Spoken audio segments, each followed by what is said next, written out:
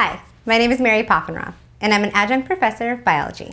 And we're going to talk about pollinators and angiosperms. Angiosperms are just a scientific name for flowering plants.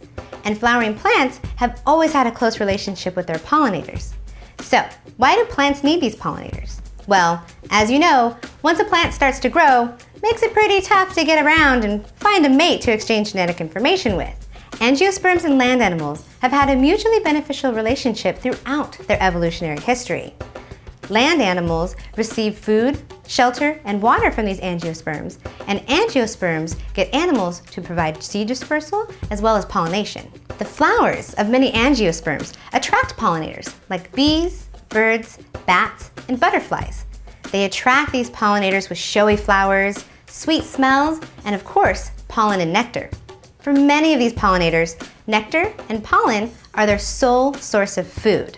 Now, many plants can self-pollinate. However, you want to increase genetic diversity by bringing pollen, which is genetic information, from a nearby plant that's going to be genetically different from your own.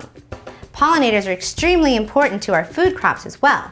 In fact, 1/3 of our food crop is pollinated just by bees. It's important to protect our pollinators by decreasing the amount of pesticides we use, increasing the amount of open space, and increasing the amount of native habitat that we provide. So next time you're swatting at that honeybee, remember that honeybee is why you have corn on the table.